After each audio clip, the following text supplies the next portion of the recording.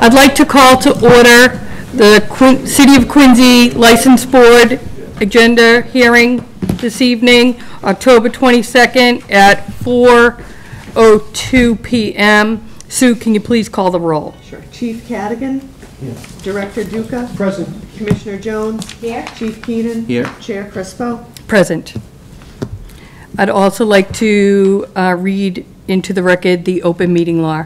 Pursuant to the open meeting law, any person may make an audio or video recording of this public meeting or may transmit the meeting through any medium. Attendees are therefore advised that such recordings or transmissions are being made, whether perceived or unperceived, by those present and are deemed acknowledged and permissible. We will go ahead and go right to agenda item number 1, hearing regarding the request of the Quincy Chamber of Commerce for a special use permit, beer and wine license for their annual holiday pop-up market at 1469 Hancock Street.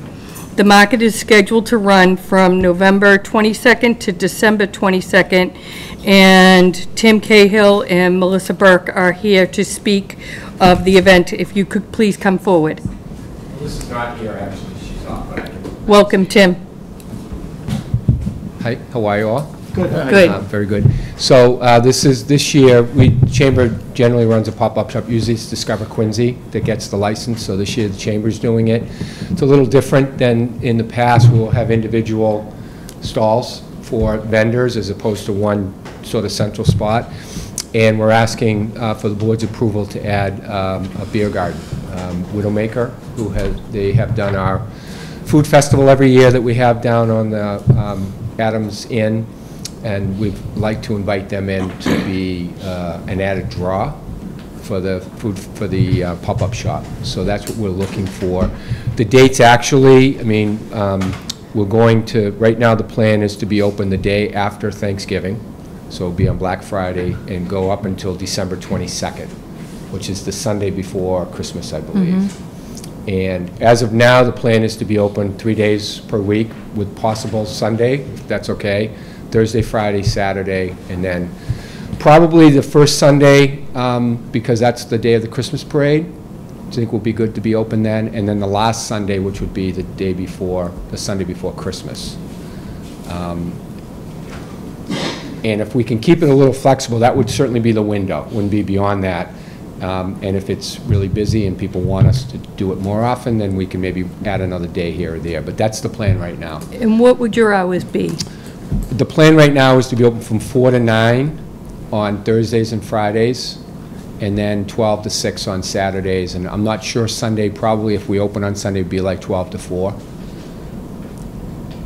depending on whether the Patriots are playing or not. And the beer would be served those hours? Yes. Essentially, they'd be served whenever you're open? Correct. Is that what you want? Correct. They may be less. They wouldn't, you know, we're not looking for more than that.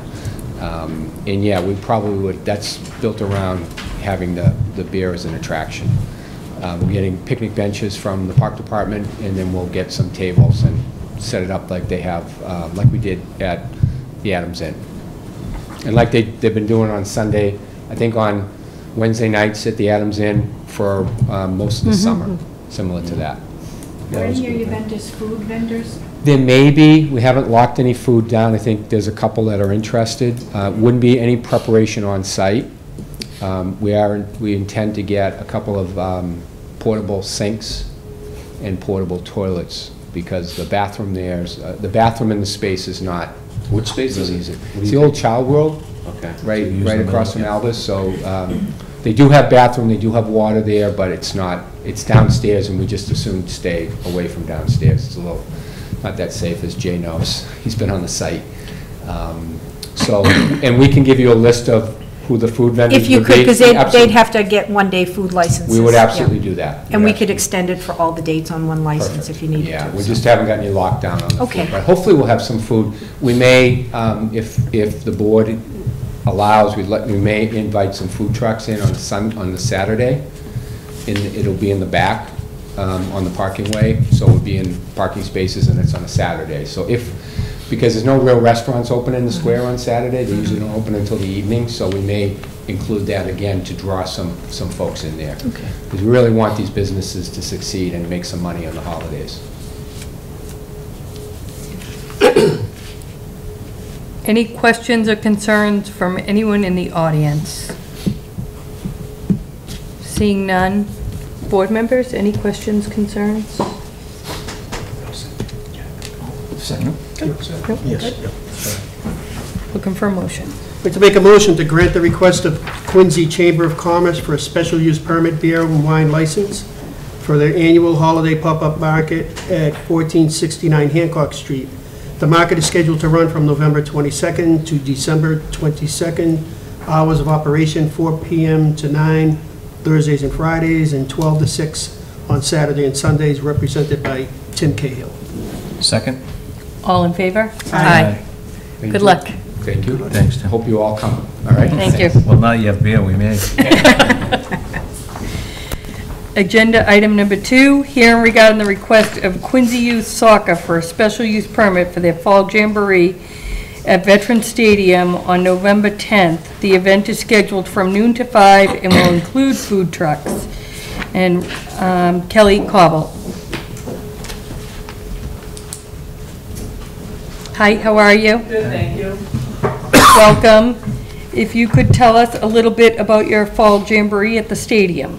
Sure. So every year at the end of the fall soccer season, we like to have a celebration for all of, mostly the younger kids, so from 5 up to 12, 14.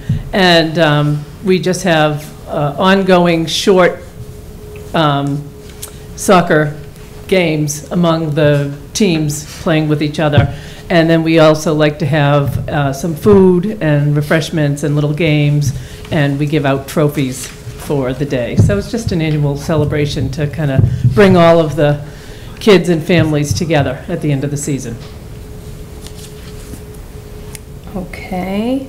And I will say, in the Yes. past, we've used the concession stand, which, if I don't have to see that anymore, I'd be really happy, between the soccer and everything else that I've done. But so this year, we're trying food trucks, and we thought the first no-brainer is the Montilios, because, hey, it's Quincy and it's good. But we thought we might need a variety, so we did invite the Mom's Grilled Cheese Mom truck on the as go. well. Right. Yeah. So we'll do what we have to do for them. I think the Montilios said that they already have a permit in hand, but I think the other truck might need to do something, so.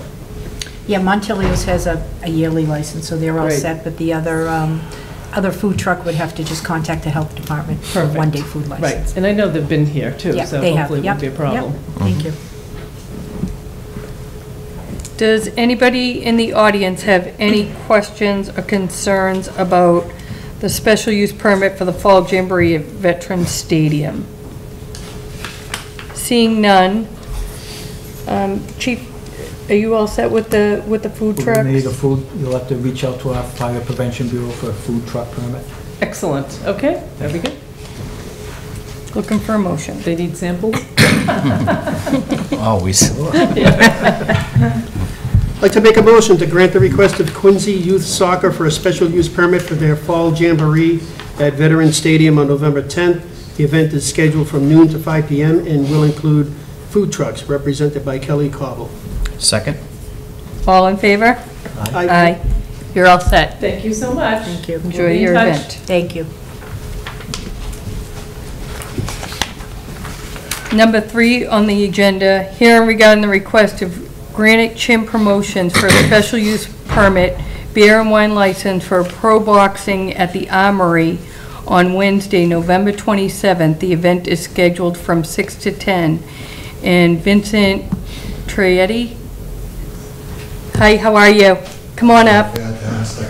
Very good, thank you. We have... Great job on pronouncing my name. We have your application here along with your check, and we understand this has been done before at the Veterans, at the At the Armory?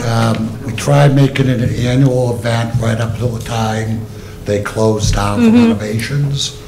And I believe this was the first year that they were up and running and ready to receive us, yeah. Okay, and so how many matches are going to be on this evening? There's 8 cards scheduled.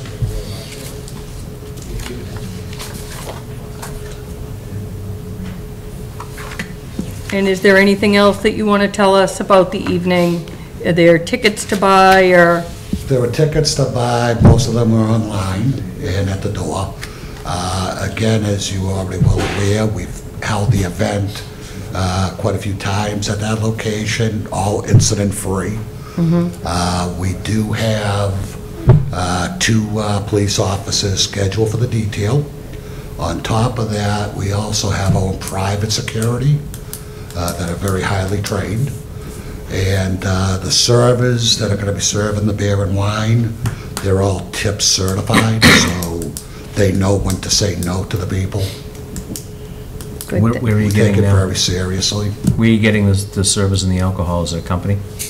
The alcohol, we're just getting right from the liquor store, matter of fact, right on Hancock Street in Wollaston.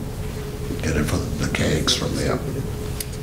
So you do need to get it from a distributor, so whoever you have. We'll get it for the distributor. Yeah, so whoever you have doing your staffing probably has a distributor that they use, Okay. and you should do it that way, because you just can't bring it in Okay. unless you go through a And distributor, I could have okay? been wrong with that answer. Okay, all right, well, just I will make make sure. sure of it. Yeah, okay, thank you. Anybody in the audience have any questions or concerns about the one-day special use permit beer and wine license for the pro boxing at the Armory? Quick question, anyone from Quincy fighting? Excuse me? Anyone from Quincy fighting? Right off the top of my head, yes. Chris Triadi. Excellent. You've done this a number of years in the past, and I know there's been no hiccups, so Yeah. I know it's a nice event. I think we're at least double-digit years, 10 Yeah. years. I have a quick question. You might have some food there? If there's food, it would probably be like pizzas being brought in from Domino's. Okay, from a Quincy facility, Yes. licensed facility, okay, great, thank you. Any other questions, concerns? Looking for a motion. How do you plan on promoting this event? Actually, that's not my area of responsibility, but it is all. Just concerned about flyers around the city on poles and fences. and Oh, stuff. no, we've never done the flyers on poles. Okay, thank you. My son owns a couple of boxing gyms. A lot of the promotion is through that. Sure, okay, And through sponsorships. thank you. I'd like to make a motion to grant the request of Granite Chin Promotions for a special use permit beer and wine license for pro boxing at the Armory on Wednesday, November 27th. The event is scheduled from 6 p.m. to 10 p.m., represented by Vincent Traetti. Second? All in favor? Aye. You're all set, thank you. Thank you Good very luck. much. Good luck. Drop by. Agenda item number 4, hearing regarding the request of Hamel Leiden Chapel for a special use permit food truck on December 1st for the Quincy Christmas Parade Party, and Chuck Phelan is here to represent. Hi Chuck, how are you? Hi. Why don't you tell us a little bit about your, What we have is, Party. we've had this for several years now. We have an open house at Hamel Leiden Chapel, and the city is gracious enough to give us our entertainment with the Christmas parade coming down the street. And it's basically a great family event. A lot of people bring their kids and their family. One of the things we're looking to do this year is put a food truck. We used to cook the food separately on our own, but we thought it would be better just to have a food truck, and we'll bring that into the parking lot. Will be people partaking will be guests of us at the open house. And So- it goes the length of the parade, and pretty much when the parade's over, people might hang around for a little while, but it disperses pretty quickly. The main focus of it is on the Christmas parade as it goes by. What kind of food are you looking for? It's Roxy's grilled cheese truck is what we're gonna be having there. They do grilled cheese, macaroni and cheese, all different kinds of stuff. They've been at the food truck festival here in Quincy several times. We'll have to make sure that's a stop on the parade. Okay. More than welcome, everyone's welcome. that's pretty much what we got. Any questions or concerns from anyone in the audience regarding Hamel Leiden Chapel for a special use permit for a food truck on December 1st? Seeing none, board members? Chuck, just if you could have the food truck people give the health department a call, they're going to Yep. need a one-day license from us, so. Thank you. And Chuck, they'll need to call fire prevention for a permit for the truck. All right, thank you. Looking for a motion. I'd like to make a motion to grant the request of Hamel Leiden Chapel for a special use permit for a food truck on December 1st for a Quincy Christmas parade party, represented by Chuck family. Second? All in favor? Aye. Okay. Chuck, you're all Thank you. set. Thank you. Agenda item number 5, hearing regarding the request of Beauty China Tea Store for common victular license on the premise at 667 Hancock Street. Proposed hours of operation are 10 a.m. to 11 p.m. Proposed manager is Lifey Hung. Hi, how are you? My name is Edwin. I am actually going to be speaking for Levi and Mr. White. Both are in a meeting in Washington. Okay. And your last name? Yang, G-I-A-N-G. Okay, and why don't you tell us a little bit about Beauty China Tea Store? Simply, it's a smaller bubble tea store. Bubble tea is kind of newly introduced over the past few years, and we were looking to bring in fruit and milk tea. The fruit is locally from a local store distributor from Quincy as well, and then the milk tea is brewed every morning. Alongside of that would be sausages and cake, which are also from a local distributor and is brought in. I believe the sausages are frozen, but the cakes are made daily. Monday through Sunday, we're expected to open 10 to 10 with 3 tables in the waiting room. And it is a takeout facility. And if there's anything else I could provide, we have 2 stores open in China currently that are successful, so we were looking to bring it to Quincy now. And we brought it to Quincy because of the population with the students, and hoping to succeed from that. What space are you taking over? What was there before? I'm unsure of the space that was previously there before, but it's right next to the China, which is like a dim sum restaurant. So I do have your application here. Everything seems like it's in order. Submitted to the health department was the floor plan and the proposed menu. Also, Paul McCarthy was down there and signed off as well. Any questions or concerns from anyone in the audience regarding Beauty China Tea Store for a common victular license at 667 Hancock Street? Seeing none, board members? You'll need an inspection from the health department and a food license from us, so when you're ready, are you ready to open now? I believe within the next month. Okay. I will make sure they. Give us a call, our inspectors will come down, and then and then you'll need a food license. How many seats is it, did you say? There's actually 3 tables that will be in the waiting areas, so about 3 seats per table. So 9 seats total. But we don't plan on having people, usually it's a pick up to go ordeal. They don't usually hang around. Okay. Thank you. It's more of a waiting area. You'll need to set up an appointment with our Fire Prevention Bureau for an inspection. Okay. They went by, but it was closed, so. Okay. So 2 things so far. Fire and health. Yeah. Fire and health. So, contingent on the health and fire inspection, we'll grant the license accordingly.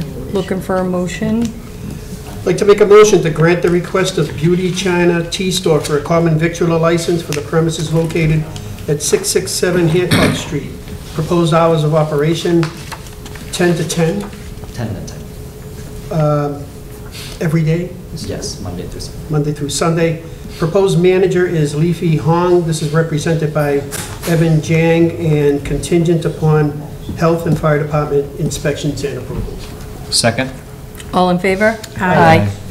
You're all set. Thank you.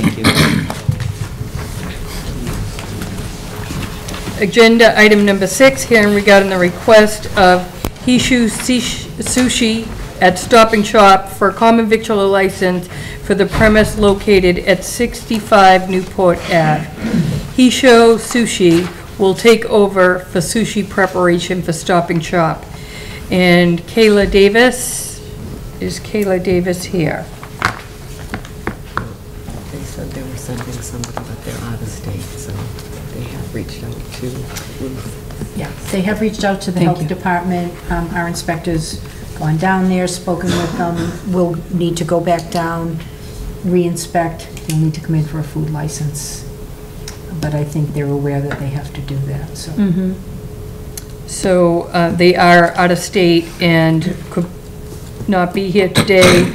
So contingent on the health food license, I think we can go, in inspection, I think we can go ahead and move forward on this.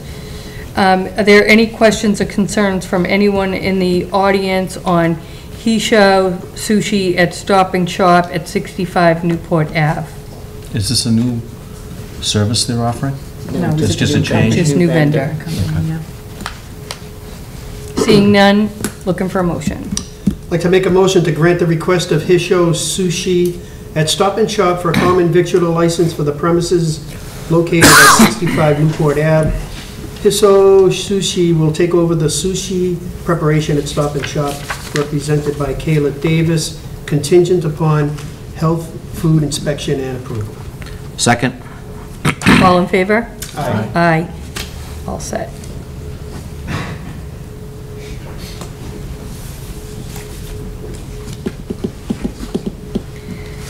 Agenda item number 7, hearing regarding the request of RPM Motors Sales and Repair for a Motor 2 and garage repair license for the premise located at 165 Hancock Street due to a change of ownership. No change to the existing operation. Manny Tavares, excuse me. Hi Manny, how are you? Well, thank you. How are you? Why don't you tell us a little bit about what you'll be doing at RPM? It's just auto sales and repairs. We do sell some cars and repair some cars also. And pretty much maintain everything the way it is. Monday to Saturday, from 8:30 to 6:30. What are you just either buying or working out a deal with your partner? Is that you're taking over the business essentially? I've taken over now. I'm by myself, so pretty much by myself. And I'll continue to do everything, keep the building nice in shape. Okay. Yeah. I know that you've made a lot of repairs on the Yes. building and the access in, and it looks nice. It's still a long way to go, but I'll get there. Okay.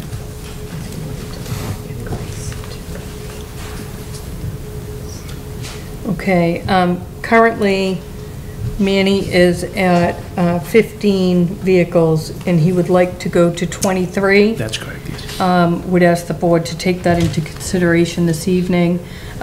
We did have Inspector Detective Mark Folan go down and look at the premise, and it is clean and maintained, and he has invested in the property and is a good owner. So if we could take that into consideration first, would approve 23 cars under the max allowed under ordinance. And then the repair and the Motor 2 and garage repair license. Looking to see if anyone in the audience has any questions or concerns with RPM Motor Sales and Repair for a Motor 2 and a garage repair license, and to go to 23 cars on the lot. Is one motion okay, or should it be two? Should be 2. One for the cars and one for the motor sales and repair and garage repair license. Fire prevention asked that you give them a call so that they could do an inspection before you open. They went by, but it was closed. I called them back, and then he told me to reschedule for next week. I definitely will. Thank you. You don't do any auto body there? No, I don't. Okay. No, I wish I could. So, Jay, it's 23 cars and then the motor sales and repair for the Motor 2 garage repair license. I'd like to make a motion to grant the request of RPM Motors and Sales for a sales and repair license for the premises located at 165 Hancock Street due to a change in ownership. No changes to existing operation. This is for 23 vehicles in total. Second? All in favor? Aye. Aye. Just make sure that you get to fire prevention and come up and get your license, okay? I thank you all. Thank you. Thank you. One motion will do.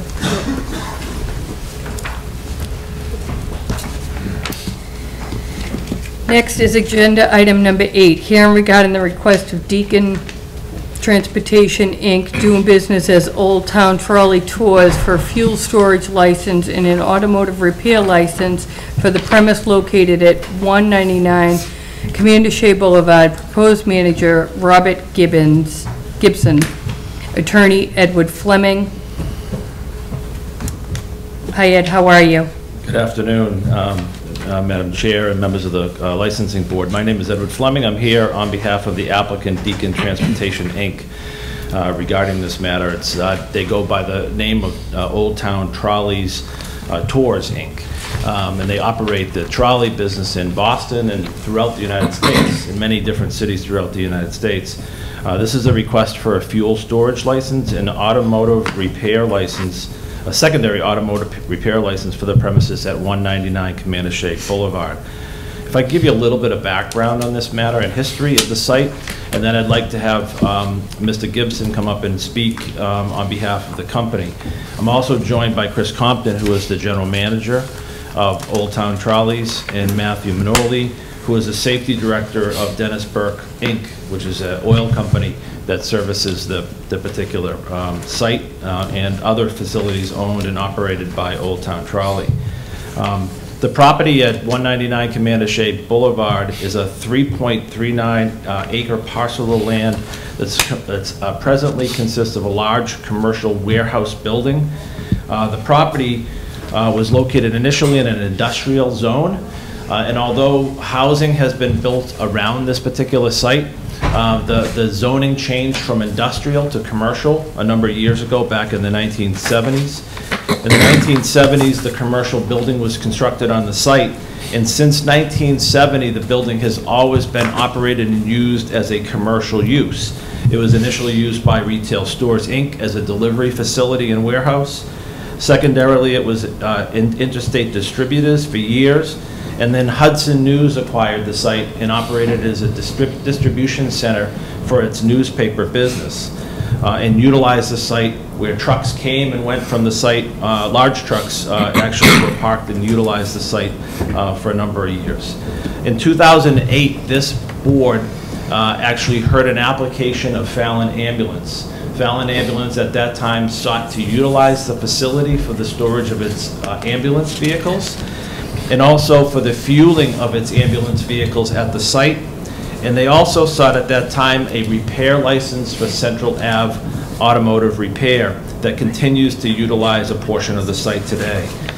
Those licenses were issued to Fallon Ambulance, and they were permitted to store over 2,000 gallons of gasoline and diesel in an underground oil tank on the site, 3,000 gallons of gasoline and diesel above ground, in 45 or more ambulance vehicles within the building, and then 500 gallons of miscellaneous fuel. The applicant today, and Fallon Ambulance, as this board may very well be aware, no longer services the city of Quincy. It no longer services some of the communities in the area, and has sought to move their storage facility for their ambulances to other areas and communities it serves. And as a result, Fallon sought out an opportunity to sublease this space to other users, and they became in touch with Old Town Trolleys, and Old Town Trolleys is very interested in leasing the site. Hudson News continues to own the property, and they continue to manage that site as it stands today. Old Town Trolley would like to essentially use the facility for almost the exact same purpose that Fallon Ambulance did.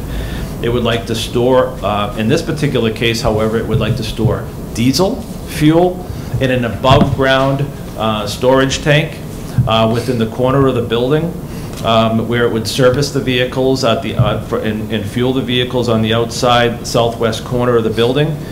The existing underground storage containers would be discontinued, and there's some discussion, Chief, about the removal of those tanks, which Hudson News would be responsible for, and my client would certainly cooperate with them in the removal of those tanks. And in addition to the fuel storage license and the storage of their vehicles within the building, as Fallon did, they would also seek a repair license for a portion of the facility to repair their own vehicles. They will not use, unlike Fallon Ambulance, they will not utilize the services of Central Ave Auto, which will remain in the front of the building. Central Ave Auto will be subdivided within the building through a demising wall, and I have a plan that shows that demising wall, which will be installed. And Old Town Trolley will create its own repair space within the building, and they seek to raise the building. I spoke with Mr. Duca about the need for building permits and things of that nature in order to do so. So the new storage tank will provide for 3,000 gallons of diesel fuel only, no gasoline, in a double-walled, above-ground storage tank in the corner of the building with the appropriate state-of-art fire suppression system.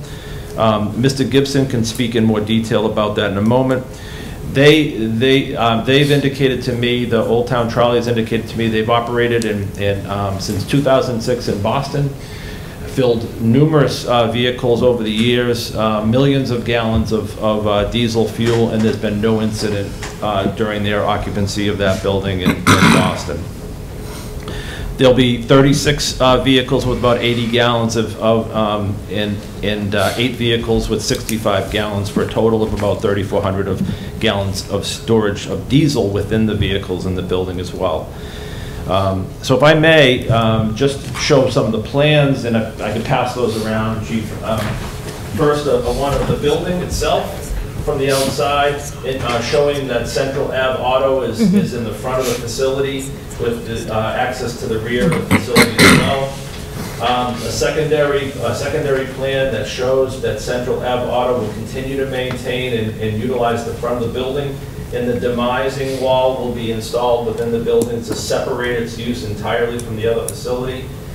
There will be a secondary space for Old Town Trolley for their repair, and then the remaining area will be the garage.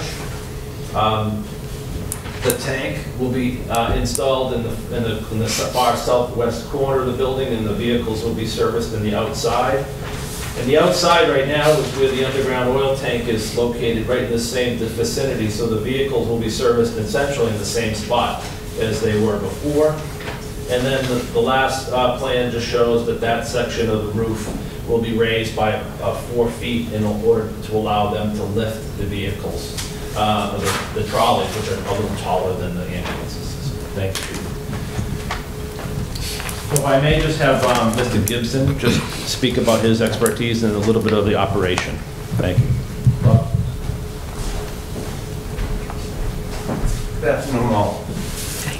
My name's Robert Gibson, and I've been with Old Town Trolley now 15 years. I'm the commercial fleet manager. My new title is I'm commercial fleet manager in charge of product development and training. We had, again, we have Dennis K. Burke in the audience also. We have been at 380 Dorchester Ave in South Boston since 1999. We own the building. In 2006, Mayor Menino wanted us to go green, so we went to biodiesel. We went self-fueling. I worked hand in glove with the Boston Fire Department, and again, you give us the opportunity, we will work hand in glove with you also. Anything you want, we shall do. We have pumped 1,695,000 gallons since August of 2006 through our facility. We have had not one incident. And how we do that is we have, I have 5 mechanics that I'm actually in charge of. They are the only people who come in contact with that fuel pump. None of the drivers are allowed to touch it. The vehicles come in, they are shut off. My mechanics fuel, we record how much fuel that we install in the vehicle. The vehicle is then driven around the building and put to sleep at night. Diesel fuel, as you know, sir, has a extremely low flash point. Diesel fuel is literally the same thing if you have a house that's heated by oil. You have between 250 and 275 gallons in your basement with an internal tank that's stored there constantly through the winter and summer months. Same with us. We have a double wall tank, we have Jersey barriers, and our company, I was instrumental in bringing this in to South Boston. We spared no expense. Northeast Petroleum is the people who installed the pump. It's 15 gallons per minute that pump has a capacity to pump. The fire suppression was done by Gorman.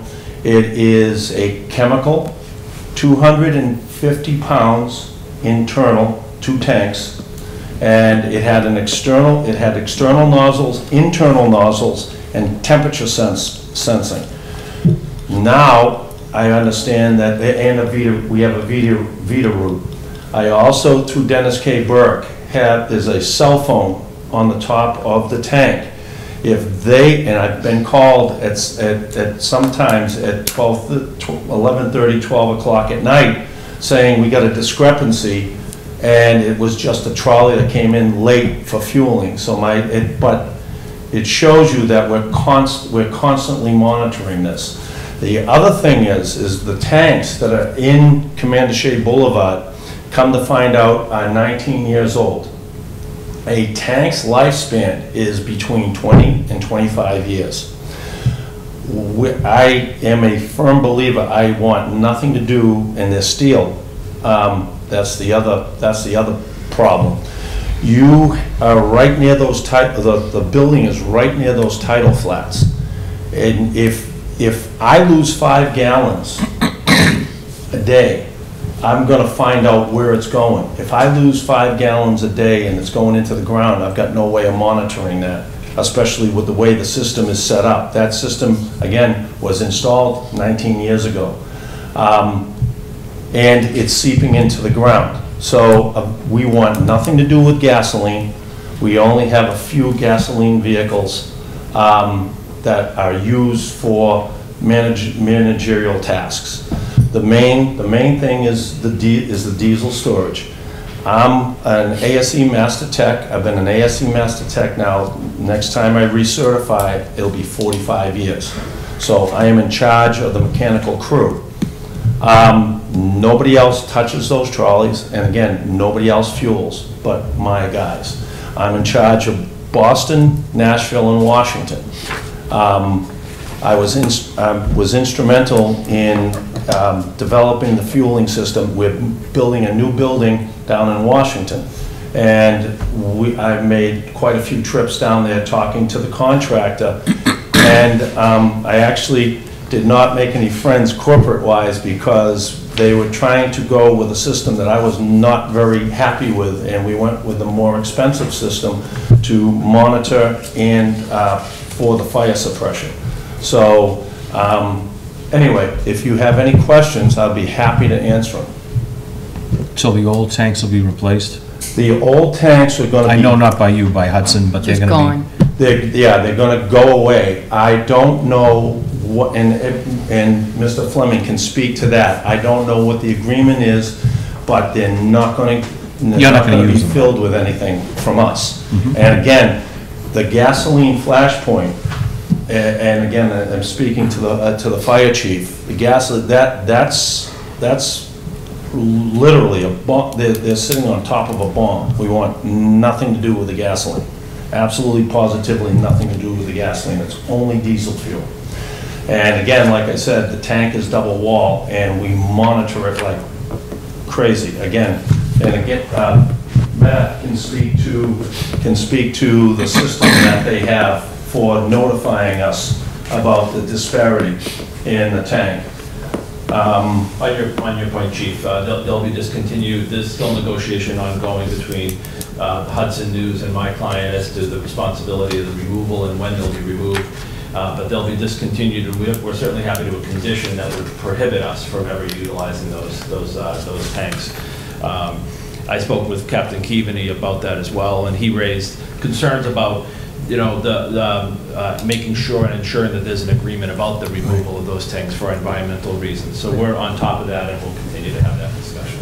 So that's essentially our presentation of the matter tonight. I only just wanted to highlight a couple things, and I know there was a concern raised by an abutting condominium owner. There was a concern raised yes, about I'll the get to that. And so we're certainly happy to answer those questions as well. But going to your point, Mr. Duca, as we talked about this a number of times, the facility will be clearly separated to designate a separate facility for Central Ave Auto for the use of their repair license. This repair license that we're seeking today is for the separate facility to be utilized by Old Town Trolley.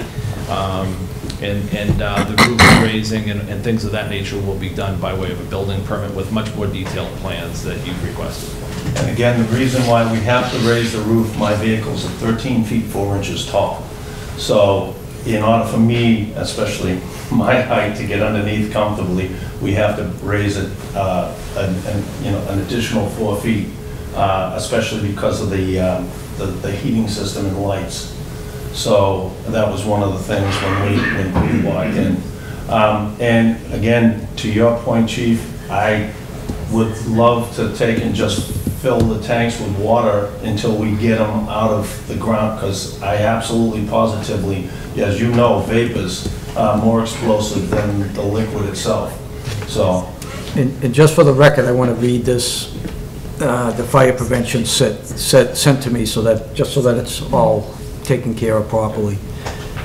The existing underground storage tanks cannot be abandoned in place. Mm-hmm. They must be removed, need an agreement between the seller, which is Fallon Ambulance, and the buyer, Old Town Trolley, as to when and who will be responsible for removing the underground storage tanks. And on that note, Chief, the building's not being sold, so it will still be vested with the ownership group, which is Hudson News. I don't know that I spoke with Captain Keaveney about that detail. I think he might have understood that it was being sold. Okay. Fallon never owned it, it's just leasing this facility. Okay. Which is, now you're going to lease it, you're coming. that is correct. That is correct. It's just that the building that we're in presently, we owned it, and it has been sold. If you know about Dorchester Ave, it's going through a renaissance, and it was sold, and it's going to be eventually a few more streets and a bunch of condominiums. The site that we're on right now is a little over an acre, and I'm sorry, I thought you had a little over an acre. So it has been sold, and basically we're looking for a new home. Thank you. So I would like to get on the record, Chief, I'm sorry. I was just going to say, so as for the idea of just filling them with water, I don't think that's, from what I understand from fire prevention, that they will have to be removed. And there's not a problem. I'm just worried, especially because we have no interest in putting anything in them. I'll speak with Mr. Phelan, who is the owner of my company. I want them pumped dry. I don't want anything in them. I don't care if we have to fill them with cement. I think from what they told me, unless there's a problem with, say, a retaining wall that could collapse or something like that, if you're able to get at them and remove them, they must be removed. You cannot. We'll make sure we follow up with ownership about that, and I'll pass it on to the client. Yeah, so double check with our fire prevention bureau, but that's what I've been told. Well, and again, have no problem. You instruct me what you want done, and I'll make sure that it is. They'll be able to assist you with it. Thank you. So we did get a letter dated October 17th from Richard A. Williams, the management agent from the Seawinds Condominium Trust. And the Seawinds Condominium Trust has concerns about the property being sold, which now we know is going to be leased, and the details of how the gasoline will be stored in the vehicles and what safety measures are being taken to prevent spills and other sorts of environmental issues. I think that those obligations have been sought out here, and we trust that that's all going to be taken care of under the guidelines of the fire prevention and Jay's office. However, furthermore, the Seawinds objects to the statement in the letter where it indicates kindly provide a copy of the enclosed notice from the Quincy Board of License Commission to each of the unit owners at 90 Quincy Shore Drive at your earliest convenience. So I had some conversation with Ed, please, Ed, if you don't mind, and when the abutters notices were sent out, it was sent out to the association, not to each individual owner. That's right.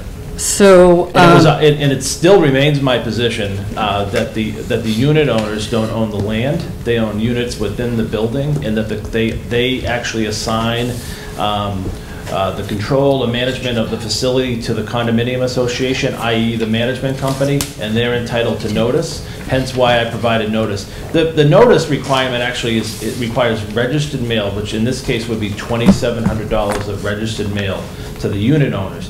So what we did is we provided notice to the condominium associations. However, in the event of smaller units or buildings in the rear on Quincy Shore Drive, I actually provided notice to each and every unit within those because they were smaller buildings and we could do so, and I provided the cards that indicate that. But I believe that notice to the trust is sufficient. In fact, in Seawinds' case, they actually, on their own website, indicated that they appointed the management company of Paradigm to manage the condominium association, and they provided a contact for all notices to be sent to their contact, Paradigm Management Association. So I understand their position. I only added that to my letter as a courtesy to them, asking them if they could also notify their condominium owners. I believe, quite frankly, as a condominium association, they could simply send out a mass email to all the condominium associations, more than we could, to notify all the unit owners if they had any interest in this matter. But regardless of that, they've expressed their concerns and their opposition to the matter, and we've responded to those concerns. So I understand the concerns. In fact, I can provide, if you'd like, Madam Clerk, the Seawinds site, which is, this is their website, appointed their management company as Paradigm, and also providing on their website that contact be provided to Paradigm as their management company. But again, if I hate to go through a registered mail of $2,700. My poor secretary would spend probably 4 hours putting those registered mail letters together. We're certainly not looking to avoid the need to provide notice to condominium owners. We thought that the condo association could do so. I know, and I saw Mr. Timmons' letter, and he did indicate that there was a recent finding by the appeals court, but the appeals court doesn't deal with notice. What they deal with is who is the interested party that has an interest in the real estate.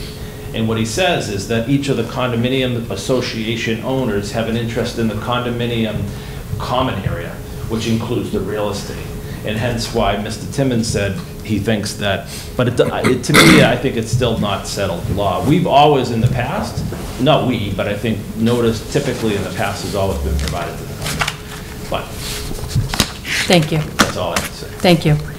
Any questions or concerns from anyone in the audience? Please come on up and state your name and address for the record, please. Ma'am, up here, please. My name is Pat Desmond, and I live at 90 Quincy Shore Drive, which is right next to this property. 90 Quincy Shore Drive has frontage on Quincy Shore Drive. The entrance is actually on Commander Shape Boulevard and the No Name Road. I'm a trustee of the Seawinds Association, and our position is that this was not sufficient. If they're going to quibble over $2,700 as the reason to not send out this to all of the owners, how are we going to get these things done that need to be done safely, like the tanks removed and this big construction project right next door to us? This is a tremendous concern. And, you know, the owners of the property at Seawinds, some of them do have email access. Some of them are older people who do not have computers. And we know that we have to reach certain people by email and others by regular mail. There was no attempt to even send out regular mail. I get listings from the city of Quincy when there are hearings that affect this neighborhood all the time by regular mail. They don't have any trouble sending them to all the owners when the city's paying the 50-cent bill or whatever it is. This should be that the 150 owners in this building are noticed. Some of them are here today who were able to come. You know, a meeting at 4 o'clock in the afternoon for people who have regular working hours is a difficult situation. But we have other concerns beyond this too. The safety concerns are particularly important. But there are also concerns on the Fallon Ambulance building right now. There are signs that say not to run the engines and leave them idle for more than a few minutes. And it's ignored from time to time, but there's a big phone number up on the building too, and people next door at Seawinds who have balconies looking out to this and see these trucks, ambulances running, will call that number, and pretty soon somebody from Brook Road, where the offices are, will get back to that site, and those things will be shut off and the noise will stop. We want to be sure that something like that is going to continue if this is going to be the same sort of operation. And, you know, and we also might want to know a little bit more about this raise the roof thing. The 4 feet doesn't sound like a lot, but it's going to be a big construction project right next door to our building. So that's pretty much what I have. Thank you. Thank you. My name is Andrew Murns. I've been a 12-year unit owner in Seawinds Condominiums, which is right next door. So in 12 years, all the time I get letters just about things going on in the area, certified and otherwise, letting me know personally what's going on, and also to our management company. So I would definitely want to see communication with the 150 unit owners continue. I don't accept that the fact that it costs money to someone else is our responsibility for not knowing what's going on. So it's very important that we keep open communication regardless of the cost. So we are, of course, you know, I think my unit's among the closest to the fuel depot and the entrance, so I get a lot of noise. We try to be good neighbors, and we also ask that our neighbors be good neighbors to us too. And so the ways that, the things that we would ask for are management of noise and light pollution. We have an ongoing issue now where we've got the lighting on the building, on the ambulance building. It's not downwash lighting, it just blasts the whole wall of the building right now. So we have to close our drapes and stuff at night. If I want a night, I haven't had to buy any night lights. I just open the drape a little bit and it's boom. So we could use a little bit of help with that. And then the sound is, of course, an issue. Diesel engines make noise. When the fuel truck is there, they're good about coming in the morning when it's not going to keep people up, but it's loud when these trucks are dieseling and running. And the ambulance company is generally pretty good about not letting the trucks just diesel and make a lot of noise. I'm right there and I work at home, so it's a bit of a racket and it can keep people up. So we just ask for a good neighbor policy in terms of continuation of keeping the noise down, a fix to the light problem, and we would want to, regardless of the cost, keep communications open with the unit owners if we could, please. Thank you. Thank you very much. Thank you. Hi, my name is Victor. I'm a unit owner at the Siemens condominium. Victor, your last name for the record? DeChellis. I've been living there for 10 years. I actually, my neighbors are very eloquent as far as expressing what they desire about their neighbors and their way of life. I really would have liked to have seen the plans they have here. I mean, they're describing where all these tanks are going to be and whatnot, and southwest here, southwest. I don't know how to relate that to where the building is. They're talking about a flashpoint if anything happens. I know they mentioned earlier that no incident at Fallon as far as fuel going on. I know there's no incident as far as like safety issues, but they do idle a lot when they fuel, and that's always an issue with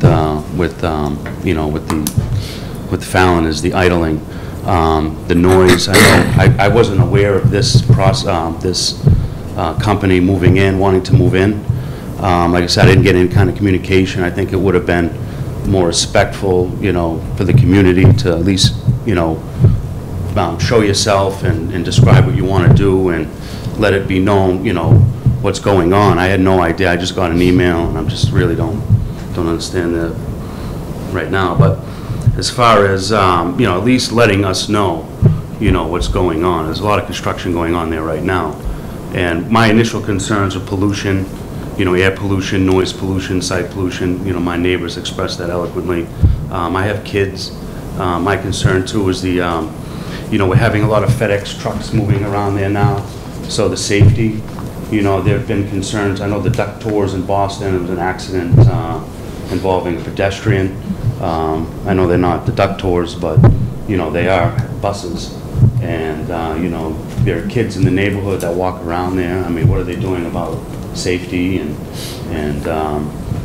so I just thought, it just seems, I would like to see the plans, and it would be nice to, I welcome these new neighbors, but yeah, if there would be, just congenial relations, as far as,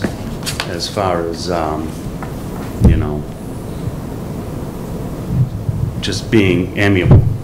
So I would like to see the plans. Is there any way that I can see the plans? Sure. Yourself. Those are more just renderings, they're not actual real detailed plans, but... Oh, they're not detailed plans. Oh, okay. Oh, all right, I see. All right. You can see the other pages actually show the uses of the building.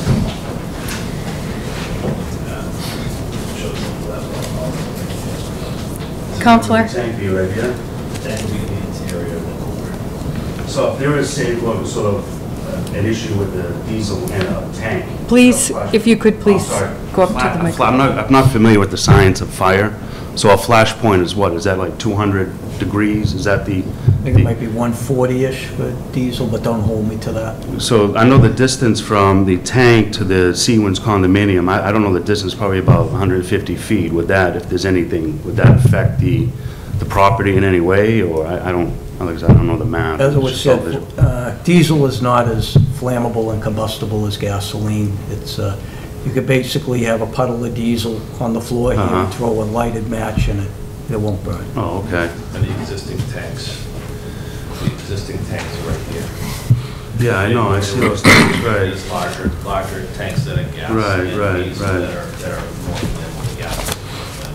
So, yeah, I mean, if you guys, like I say, you come in, you do your business, just, be, as far as respectful for the, for the neighbors, as far as noise and lighting, it's usually, is what my neighbors, as, eloquently expressed earlier, so. That's it, that's all I have to say. Thank you. Thank you. Ed? Counselor? Ed, if you could. It seems to me, listening to the concerns of the neighbors, that actually I think as far as safety goes, and maybe the fire chief will want to weigh in on it, it seems like it's going to be a safer operation, a cleaner operation.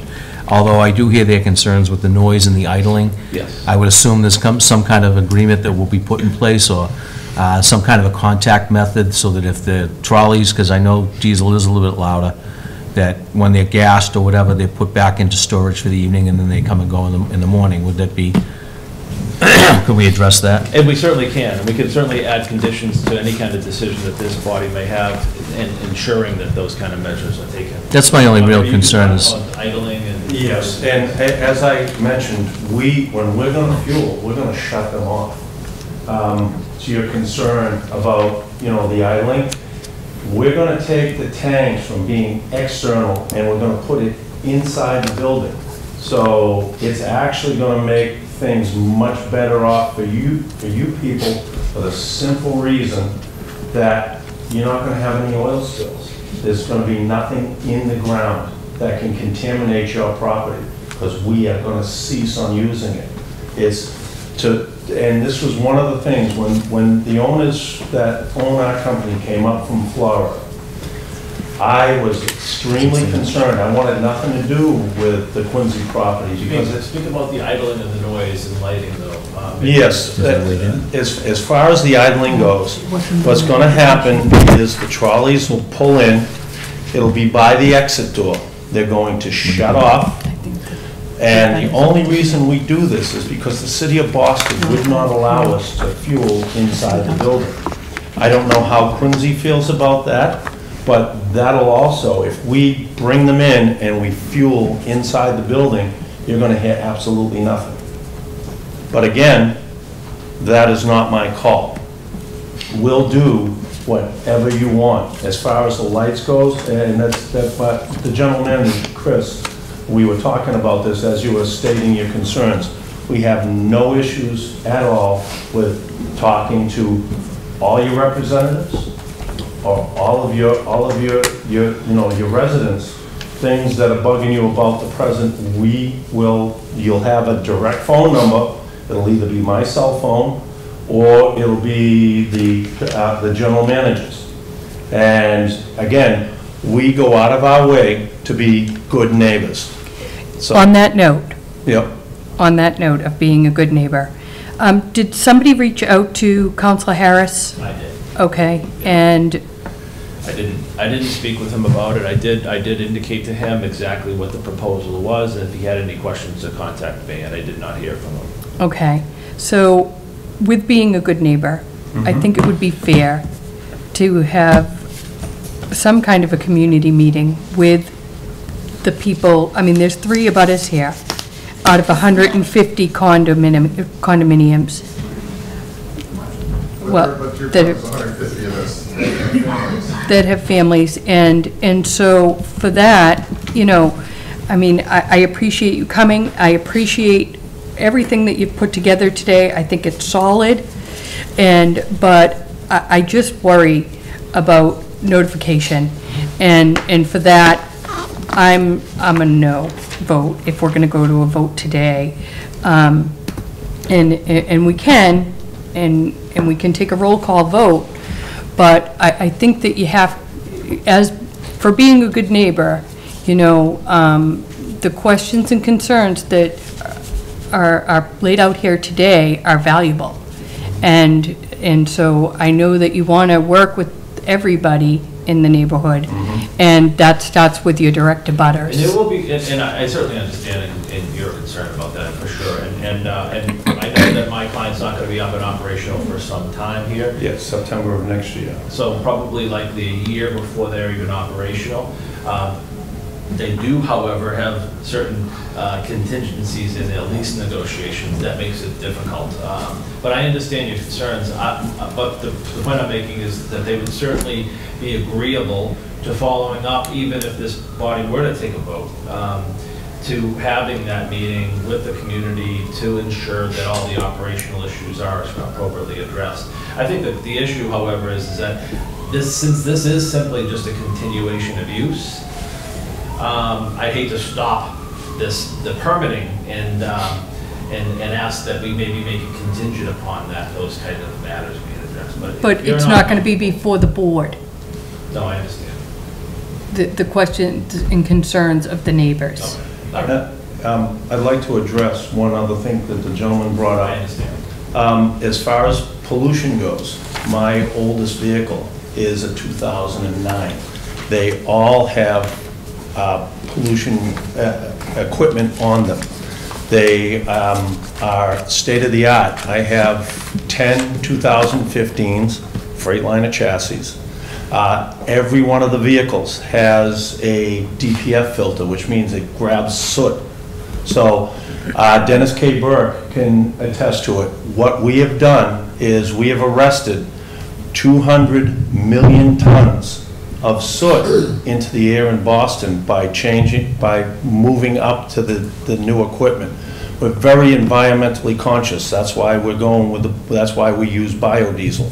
I think you've met your obligation with the safety and the regulations. That's not the concern. Mm-hmm. The concern is the direct abutters. Oh, So we are meeting again on November 12th. Will that, I mean, a couple weeks? Nicole, may I say something? In a moment. In a moment. That's fine, and we can certainly agree that the matter be continued to November 12th, if that's the preference of the body and you, Chair. I don't know if I can get a neighborhood meeting by then.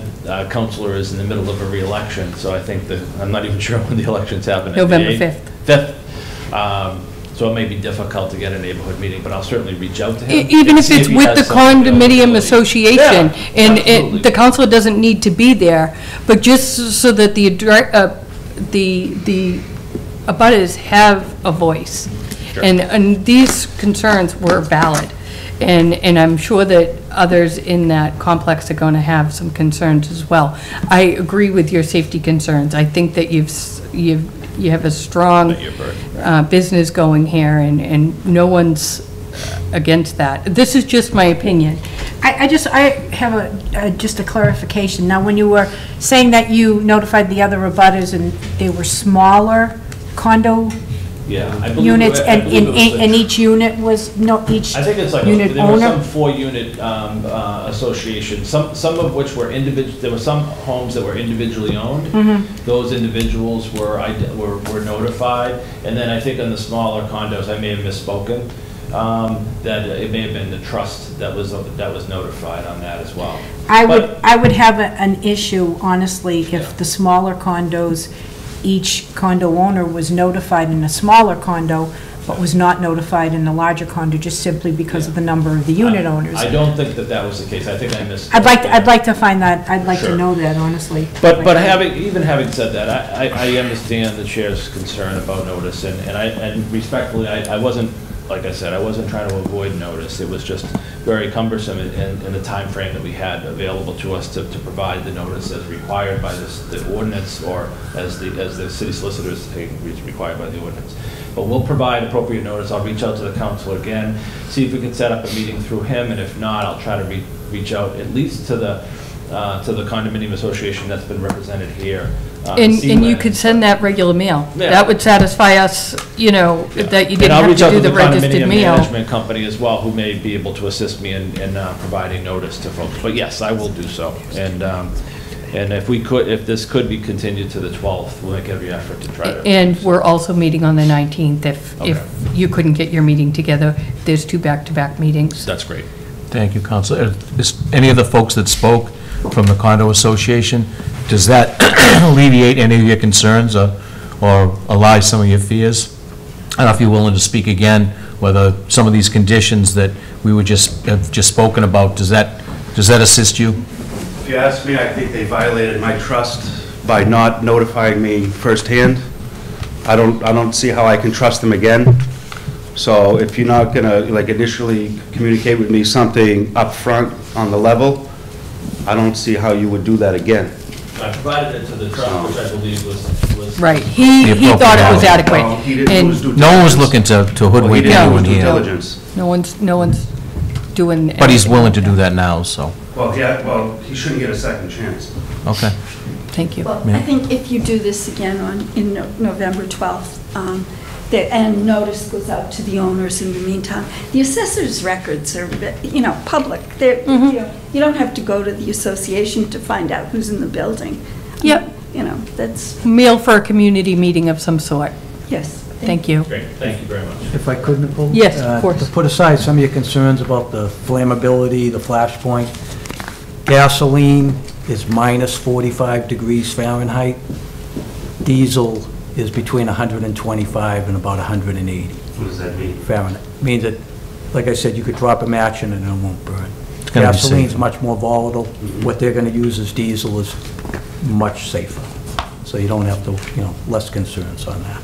Is diesel greener than the gasoline? Biodiesel. Biodiesel. It's basically an organic fuel, which is under a diesel, and it's roughly around the same flash point. Whether it's bio or a carbon fuel out of the ground, they're very similar, if that's what you were asking.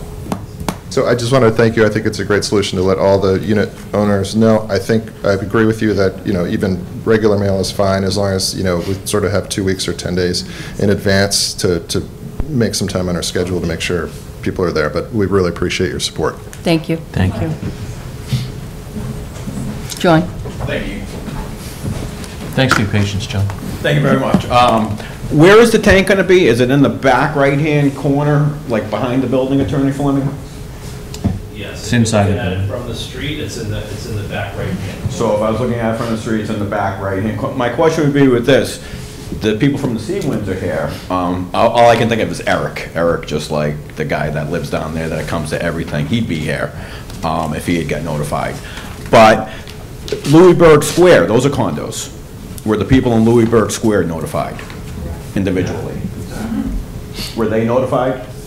I don't know what the cards indicate. Okay, because this is just from my view of I'm a real estate broker myself, so I'm going to use that as an expert witness here.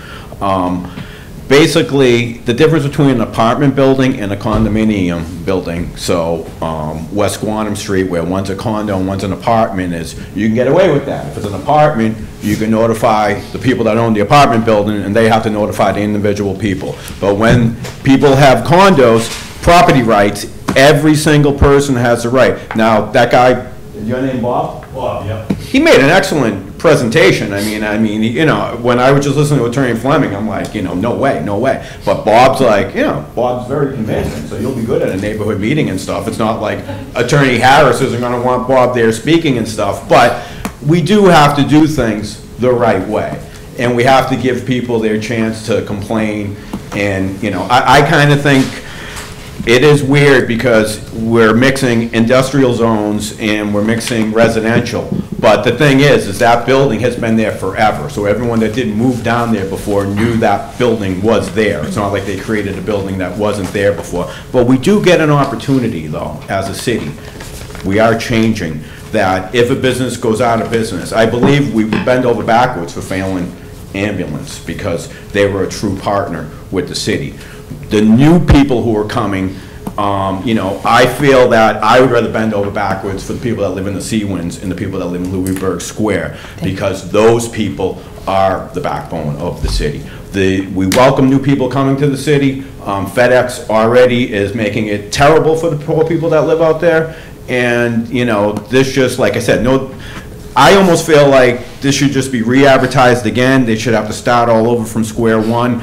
And you shouldn't even be able to continue. How can you continue a case that was not properly advertised? And I will add at that. It was advertised. It was advertised on 10/11 in the Patriot Ledger.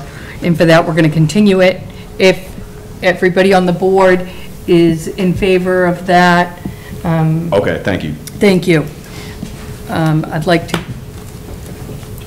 get a motion to continue. November 12th. November 12th, yes. I'd like to make a motion to grant a continuance for Deacon Transportation, Inc., Old Town Trolley Tours for a fuel storage license and automotive repair license for the premises located at 199 Commander Shea Boulevard to November 12th. Second. All in favor? Aye. Thank you very much. Thank you. Thank you. Next on the agenda, item number 9, hearing regarding the review the status of the beer and wine license issued to Rich Deal Convenience at 1205 Hancock Street.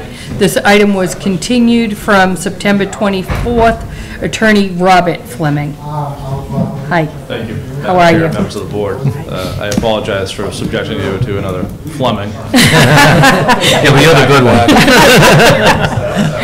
I do represent 1205 Hancock Street LLC, the owner of this particular licensed beer and wine.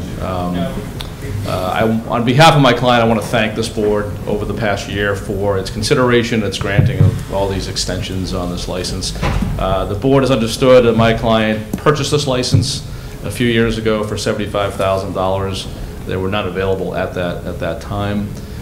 He's gone down a few different avenues on either selling this license, and there were licenses recently available, so that was not an avenue that he got too far, or locating other properties for a transfer. I was here in September requesting, and advising this board that there was an opportunity to potentially purchase a property, and I'm not at liberty to discuss because it's a little confidential, but that continues negotiations. A little complicated because of the existing use that's there. It's more automotive, so there's environmental concerns and things of that nature. I wasn't even going to really request an extension, this evening, and my client completely understands that. I just wanted for this board to understand that he's really trying. He knows this license, if it's taken back by the city, it will go quickly, because I know there's people that are waiting for this particular license. However, I will request, one last time, and I know I said that last time as well, for just a short extension. He is paid, through this year for this license. So on his behalf, I would just request, so we can work out some details to this potential purchase of this property. Will it go? I don't know. I haven't been too involved in negotiating with him. It's really up to him and his partner in doing that with the owner. But I know that some more complicated concerns came up. If it's going to be feasible, a little bit of due diligence period to analyze the site and things of that nature. If it goes, there certainly will be contingent on permitting, zoning. There'll be a change of use for that particular property, but we can, if we get to that bridge, we can cross it then.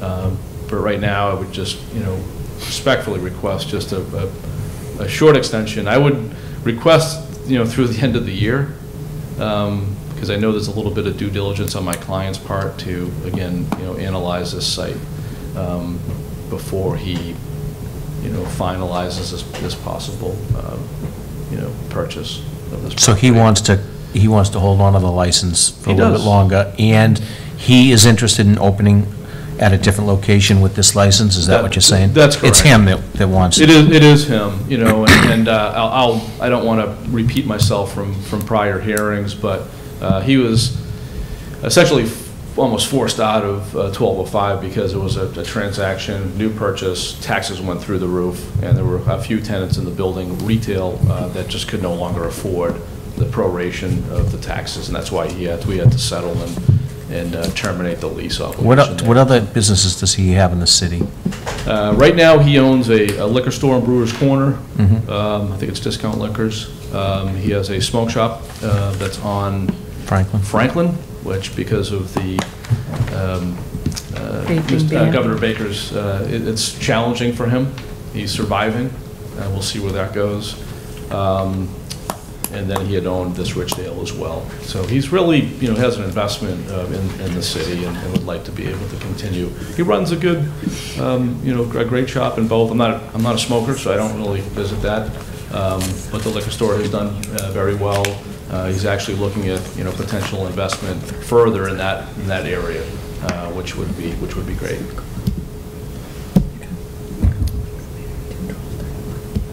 To shed some light on the annual renewal for the ABCC will be going out next week. It needs to be signed by the business owner that they are in operation on by November 30th. So understood. It seems to me like he did pay for it, but that would be the last stop date regardless of what this board decides today. So it'd be the November 19th hearing date then, or? So that we could. If we don't get the notice back saying that they are in operation Yeah. by November 30th, it's automatically taken anyway. Understood. Okay. I will under certainly Chapter advise my 138. client to. Okay. But that would be up to the board here today, whether to extend it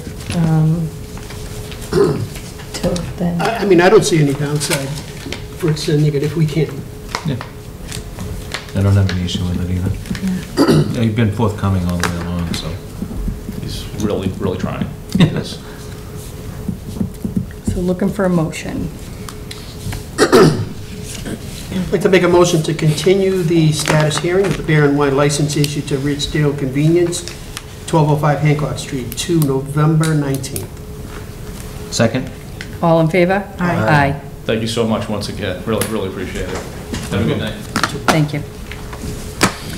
In other business, we do have the review of the holiday hours. Off-premise licensees may remain open until 11:30 p.m. the day before the holidays, Thanksgiving and Christmas, and New Year's. So November 27th, December 24th, and December 31st.